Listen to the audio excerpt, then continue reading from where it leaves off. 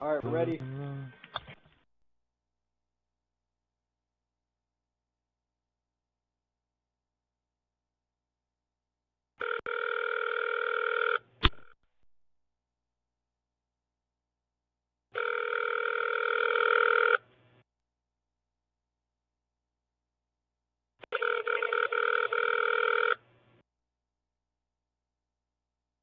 Hello?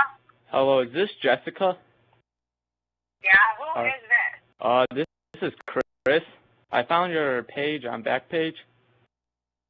Right, well, you don't have a phone number. All you have is a private phone number. Oh. Sorry about that. Oh. Yeah. So you have a private number? What? No, you have a private number? No, I didn't. Police call you some private numbers. Oh, you don't accept private numbers? No. Oh, well, my phone, I just got this phone recently, and it has a crack on it, so, yeah, sometimes it does it. I dropped it one day when I was hanging out with my friends, so. Yeah. Yeah. I don't know why it does. You sound like a cop, and I'm a single mom, and I've got no problems, and I don't need no problems. Like, I don't. I'm not out here like some bitches starting drama and shit. Like, you just seem like police. So I'm sorry. I'm not a cop.